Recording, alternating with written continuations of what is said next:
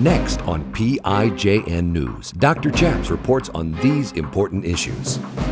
The U.S. military continues to persecute chaplains and Christian troops. Members of the military are losing their freedom of speech. And a federal judge in Missouri may soon ban your right to pray in Jesus' name.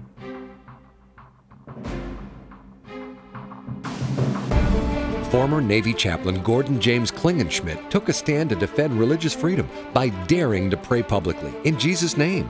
Now he helps you by reporting the news, discerning the spirits, and praying the scriptures. Would you pray with us? Here's Dr. Chaps. God bless you in Jesus' name. My name is Chaplain Gordon James Klingenschmitt, Dr. Chaps.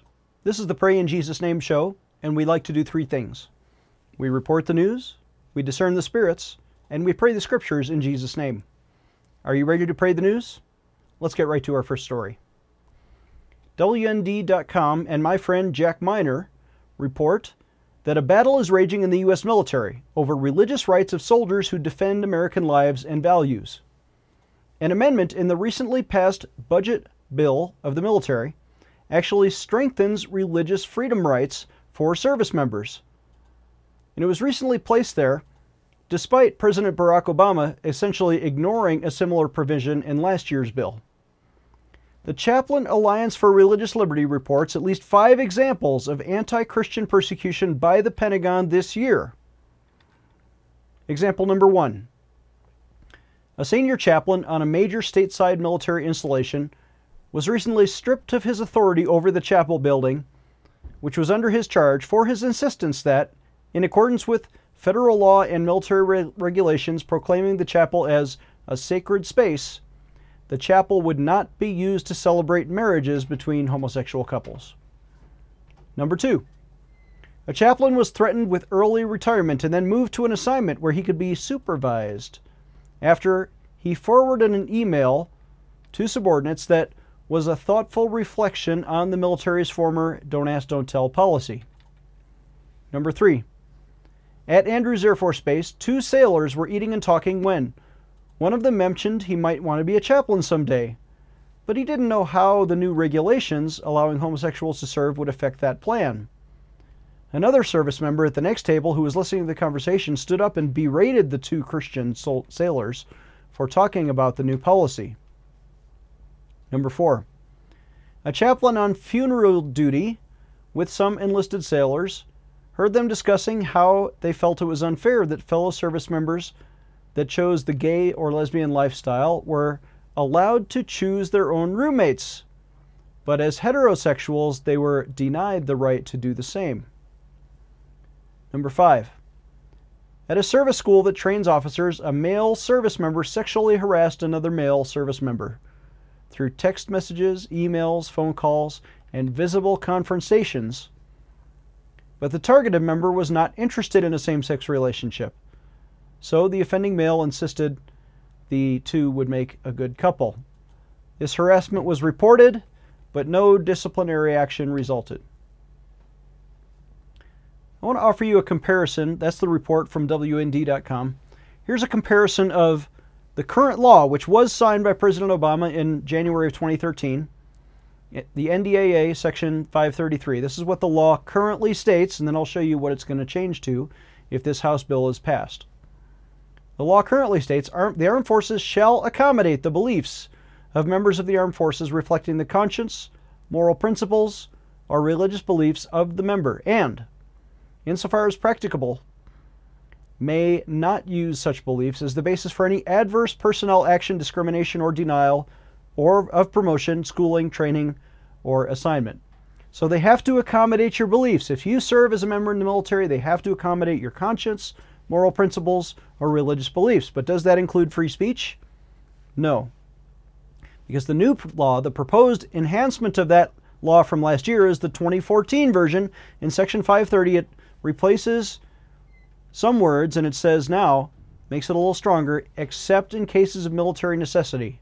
In other words, during times of crisis or war, the armed forces shall accommodate the beliefs, actions, and speech of members of the military, if they're based on conscience, religious principles, or moral objections. This new language has been passed by the House of Representatives, or at least inserted in the House version of the bill, not yet passed by the Senate, not signed into law by the President. And here's a statement from your President. Barack Obama strongly objects to religious freedom for our troops. He claims this language would have, giving free speech to our troops, would have significant adverse effect on good order, discipline, morale, and mission accomplishment if soldiers dared to express their religious beliefs. President Barack Obama is now opposed to religious freedom for our troops. Now, isn't that a little bit contradictory? Let's discern the spirits here.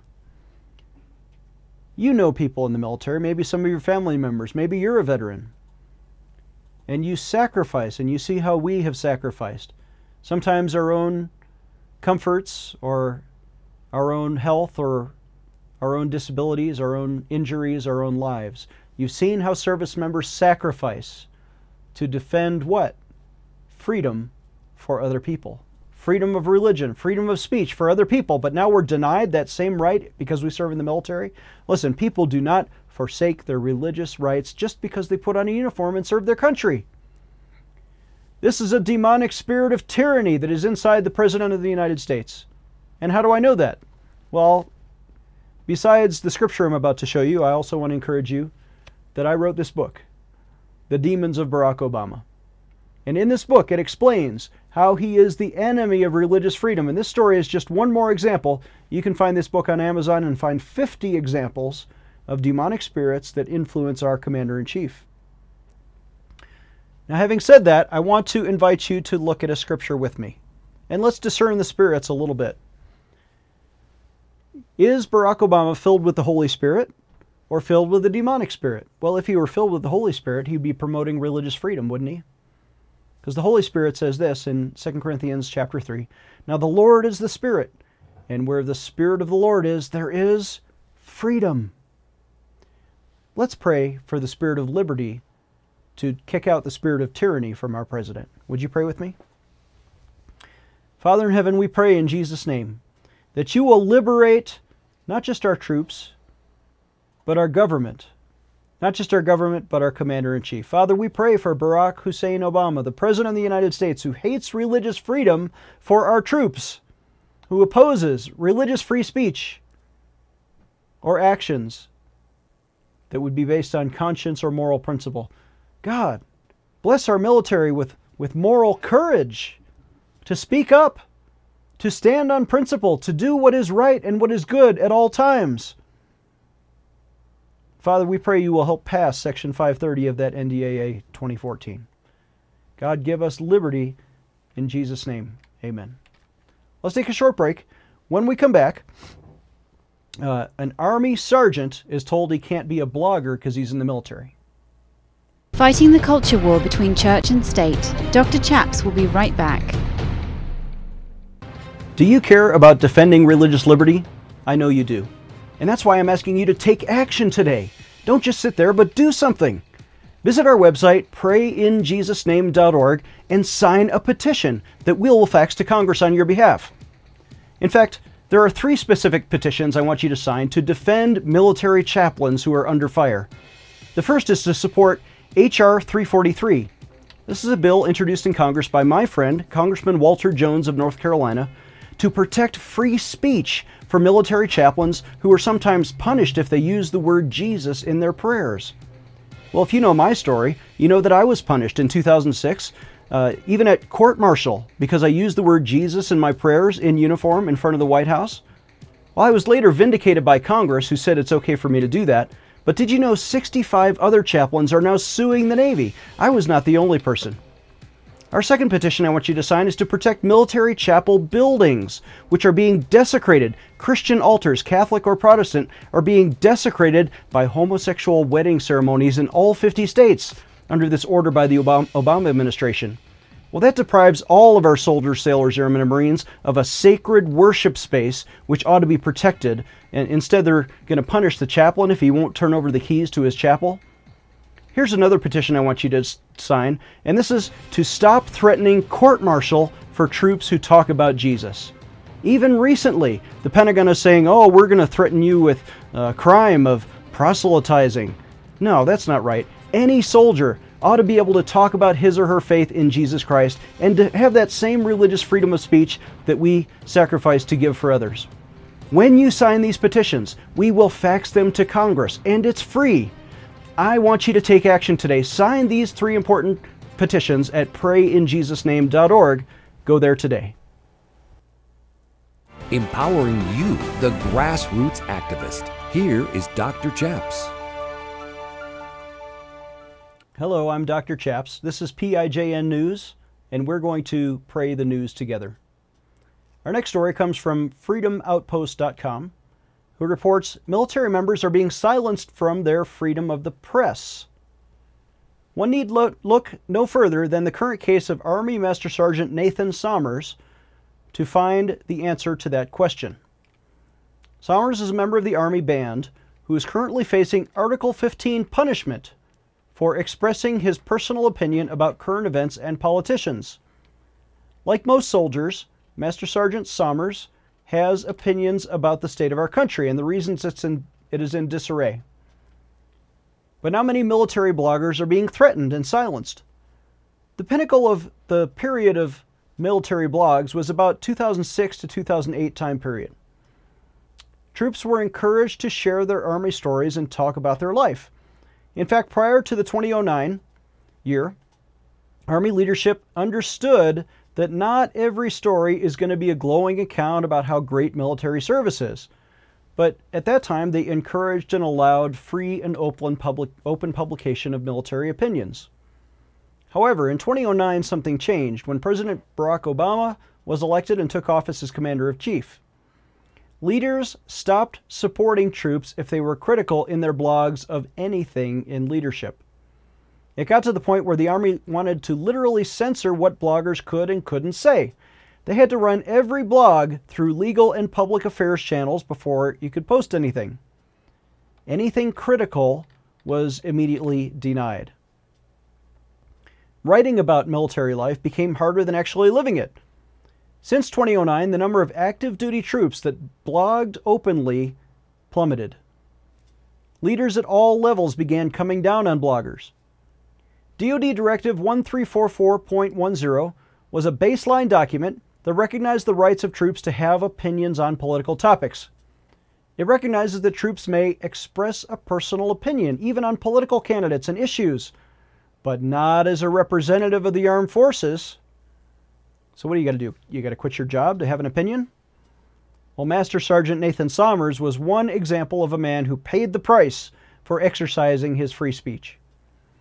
Army documents obtained by Fox News indicate that Somers was told that his actions bordered on being disrespectful to President Obama, and the slightest inference of disrespect towards superiors can have a demoralizing effect on the rest of the unit. They told him in writing, "You should strive to express your opinion while being aware of the overall ramifications of your statements," the Army noted. Somers' troubles began last April when he was told to remove a pro-Republican, anti-Obama bumper sticker that was on his privately owned car. Quote, "The types of stickers on your car were creating an atmosphere detrimental to morale, and they were creating unnecessary workplace tension," said an officer who wrote him up. His attorney, John Wells, who happens to be my attorney also, once said that once he got involved, the military backpedaled and they decided not to file a formal reprimand, but now it is common for leaders to actually send emails openly restricting their troops' rights to express any opinion on issues of national importance, even on their personal Facebook pages or blogs. You can talk about gay marriage, they say, as long as you support it. You can talk about President Obama as long as you praise him. You can talk about NSA collections of millions of innocent Americans' phone calls in violation of the Fourth Amendment. Actually, no, you can't talk about that, says the military. So that is our report from freedomoutpost.com, and I am so thankful for the courageous stand by people like Master Sergeant Nathan Somers. Let's discern the spirits for a moment. There is a spirit of courage that rises up inside of some people, and you can see it even when they're threatened, even when they're told, you got to be silent about something. There's a spirit of courage that rises up in them to speak truth to power. And I discern the Holy Spirit inside of Nathan Sommers. God bless you, Master Sergeant, for taking your stand. And there's also a demonic spirit of tyranny that would come out of some places, perhaps even directed by the President himself. And we've seen it in the stories about NSA spying on your records, how they're punishing the whistleblowers, but now they're just punishing our troops for having an opinion. That's not right. That spirit of tyranny is a demonic spirit, and it's in some people, maybe the domestic enemies of the Constitution inside the Pentagon, who hate the idea of freedom of the press. Well, freedom of the press is the Constitution that you are called to defend when you swore that oath to defend the Constitution against its domestic enemies, Commander. Are you now going to be a domestic enemy of the Constitution by punishing your sergeant for having freedom of the press? Shame on you, lawyers, if you back up commanders who violate their oath to defend the Constitution. Let's pray about that. Here's a scripture from Acts chapter 4. And this reminds me of my story when I was a chaplain in the Navy. They called me in and they commanded me not to speak or to teach or anything at all in the name of Jesus. But like Peter and John in Acts chapter 4, I took a stand and I answered, "Who are you, Pharisees? Should we obey men or should we obey God? You judge." And we obeyed God and we disobeyed men, and we may be punished for doing that, but we will be faithful and courageous to speak the name of Jesus. Let us pray. Father in heaven, we pray for religious freedom, for freedom of speech, freedom of the press, for our troops in uniform. God, protect our military and every individual in their military, no matter what their religion. Even the atheists, even the people who disagree with us, God, give them freedom. Let America be a place where a free exchange of ideas, political ideas, religious ideas are flourishing everywhere, even in our military. God, protect that freedom. Pass this amendment to NDAA 2014. We pray in Jesus' name. Amen. Let's take a short break, and when we come back, a judge in Missouri is about to ban your right to pray in Jesus' name. Making your voice heard in our nation's capital. Dr. Chaps will be right back. Do you care about defending religious liberty? I know you do. And that's why I'm asking you to take action today. Don't just sit there, but do something. Visit our website, prayinjesusname.org, and sign a petition that we'll fax to Congress on your behalf. In fact, there are 3 specific petitions I want you to sign to defend military chaplains who are under fire. The first is to support H.R. 343. This is a bill introduced in Congress by my friend, Congressman Walter Jones of North Carolina, to protect free speech for military chaplains who are sometimes punished if they use the word Jesus in their prayers. Well, if you know my story, you know that I was punished in 2006, even at court-martial, because I used the word Jesus in my prayers in uniform in front of the White House. Well, I was later vindicated by Congress, who said it's okay for me to do that. But did you know 65 other chaplains are now suing the Navy? I was not the only person. Our second petition I want you to sign is to protect military chapel buildings, which are being desecrated. Christian altars, Catholic or Protestant, are being desecrated by homosexual wedding ceremonies in all 50 states under this order by the Obama administration. Well, that deprives all of our soldiers, sailors, airmen, and Marines of a sacred worship space which ought to be protected. And instead, they're going to punish the chaplain if he won't turn over the keys to his chapel. Here's another petition I want you to sign, and this is to stop threatening court-martial for troops who talk about Jesus. Even recently, the Pentagon is saying, oh, we're going to threaten you with crime of proselytizing. No, that's not right. Any soldier ought to be able to talk about his or her faith in Jesus Christ and to have that same religious freedom of speech that we sacrifice to give for others. When you sign these petitions, we will fax them to Congress, and it's free. I want you to take action today. Sign these 3 important petitions at prayinjesusname.org. Go there today.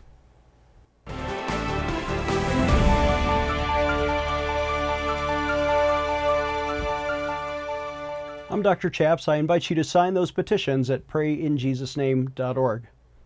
Our last story comes from e-missourian.com, who reports that a federal judge may ban Jesus prayers in Missouri. The federal judge has denied motions to dismiss a lawsuit that challenges the legality of prayers at Franklin County Commission meetings. Presiding County Commissioner John Grisheimer and Franklin County are now being sued by an anonymous plaintiff who's represented by the ACLU, the Anti-Christian Liberties Union. A lawsuit alleges that Grisheimer led prayers mentioning Jesus at county commission meetings starting in 2011. Anthony Rothert, the ACLU's attorney in this case, said he is pleased with the U.S. District Judge Stephen Limbaugh Jr.'s ruling on his motions. Quote, "He refused to dismiss the case and found that our client has standing to pursue it," Rothert said. Moreover, the judge rejected legal arguments made by Franklin County in this case, Rothert said. County Councilor Mark Vincent said that those were only interim motions and that he does not think it's appropriate to talk about the case until it's over with. But the judge may yet change his mind. The prayers violated, apparently, the 14th and First Amendments of the U.S. Constitution, which affiliated Franklin County with one specific faith or belief, the lawsuit charges. So the ACLU believes the First Amendment bans prayer or bans Jesus as illegal speech. The county commissioner invited attendees to bow their heads, and this somehow coerced participation in sectarian prayer, the lawsuit states. The county sought to have the lawsuit dismissed on the grounds of legislative immunity, but Judge Limbaugh, who happens to be the cousin of radio talk show host Rush Limbaugh, Judge Limbaugh denied the motion. The county's motion for freedom of speech said that Grisheimer had legislative immunity under the speech or debate clause of the U.S. Constitution. Under legislative immunity, a local legislator is entitled to absolute legislative immunity for acts undertaken within the sphere of legitimate legislative activity. The county argued that the prayers were not outside of the legislative forum because they were uttered during the meeting. But Judge Limbaugh ruled that the content of the prayers, such as asking for protection of the armed services, was not functionally legislative, and so it was not protected by the Constitution. The content of the prayers did not pertain to any deliberating or passing of any law, he said. The county also asked that the claims against Grisheimer, acting in his official capacity as county commissioner, should be dismissed. The commissioner was only acting in his individual capacity, they argued, but no. The adjudication of this case has been delayed until the U.S. Supreme Court decides a different case at the end of this year. In October of 2013, the Supreme Court of the U.S. will hear the case of Town of Greece versus Galloway and decide whether Jesus' prayers somehow violate the First Amendment of the Constitution. So that's the news. Let's discern the spirits for a moment. I believe there is a demonic spirit inside some forces in the government, and in particular the atheist complainers who say, "Oh, I'm easily offended by the name of Jesus. When I hear the name of Jesus, it makes me squirm inside, and I'm uncomfortable." Well, what is that thing squirming inside of you? Is that a demonic spirit that maybe to make you comfortable, you need to renounce the devil and invite Jesus in, and he'll fill you with peace and contentment and joy. I'm filled with peace and contentment and joy every time I hear the name of Jesus. Why? Because the Holy Spirit inside of me is a spirit of peace, a spirit of love, a spirit of God. And I pray that the Spirit of God is allowed to participate inside of our elected officials. Christians ought to be allowed to vote for Christians. And I pray that God will bless every member of every legislature. All of our leaders should be filled with the Holy Spirit and not a demonic spirit of tyranny that is trying to cater to the demonic spirit inside of the atheist complainers. Would you pray with me? Let's pray this scripture together from 1 Timothy chapter 2. Father in heaven, we pray as you command us, as we are exhorted in 1 Timothy 2. We give all supplications and prayers and intercession and thanks, and we give this for all men. We pray for kings and for all those in authority, the judges, the legislators, that we may lead quiet and peaceable lives in all godliness and honesty. For this is the good and acceptable will of Almighty God and our Savior Jesus Christ. Father, we pray your will, your kingdom, and your love into our hearts and even the hearts of those who oppose us. God bless them in Jesus' name. Amen. Let's take a short break. When we come back, we'll preview tomorrow's show. Discerning the spirits that rule our politicians, Dr. Chaps will be right back. Introducing FaxCongress.com. Do you care about politics, defending pro-life causes, traditional marriage, and religious freedom? At FaxCongress.com, you can create any petition to Congress, and we will convert your e-petition instantly to real fax paper on your congressman's desk. And the best part?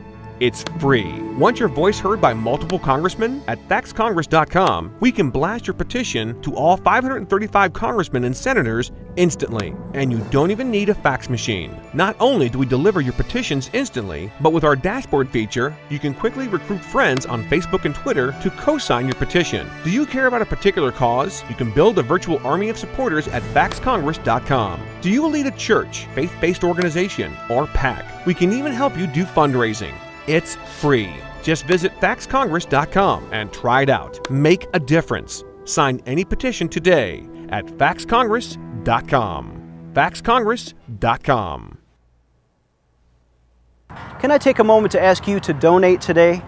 There are such important battles that we're fighting and winning around the country to defend religious liberty. How much is the right to pray in Jesus' name worth to you? Well, to me, it was worth a 16-year career and $1 million pension, which I sacrificed to defend Jesus Christ. I'm asking you to call us today, toll-free at 866-OBEY-GOD, and make a donation. How much would you pay to defend religious liberty? Would you give $10 or $20 or $100?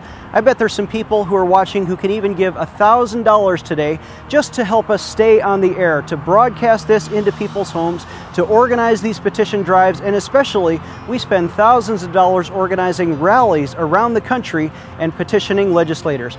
Please call us today at 866-OBEY-GOD and give the best pledge that you can give to defend religious liberty and take a stand for Jesus Christ. We can't do it without you. Please donate today. Stay tuned for the end of our show to learn how to partner with this ministry. Here's Dr. Chaps. God bless you in Jesus' name. Here's a preview of tomorrow's show. This same network, the same time slot. A Colorado first grade boy must be allowed to use the girls' restroom. Christian students are being punished for free speech against homosexuality. And an 8th grade student is silenced for quoting the Bible during graduation. God bless you. We'll see you next time.